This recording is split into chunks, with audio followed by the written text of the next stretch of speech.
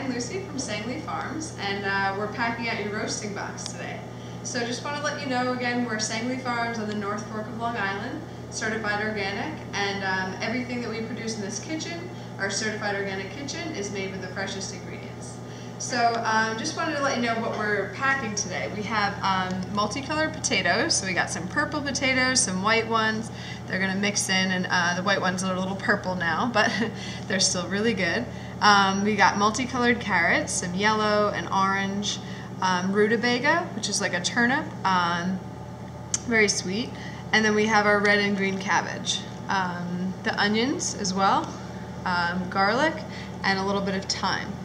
We also have a cilantro pesto, which we make in the kitchen here. It has a little cheese in it, olive oil, pine nuts, and that'll be a great topping for your roasted vegetables. So the way that you want to do it is, there's enough vegetables here for probably 2 trays of roasting.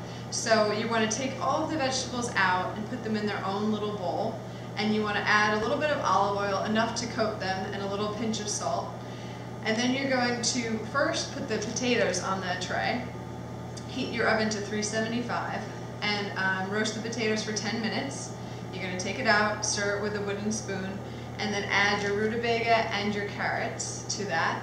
Roast for another 10 minutes, and then you add your cabbage, roast that for another 10, and then your onions. So if you're doing 2 trays, you can add half to each, or you can just do 1 tray and then save the rest of the veggies for another day to roast.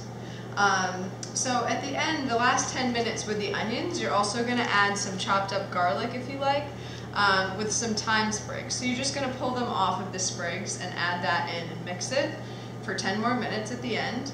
And then you're going to add some pesto to it. So you want to mix that into the tray and then let it sit in the oven to kind of melt in.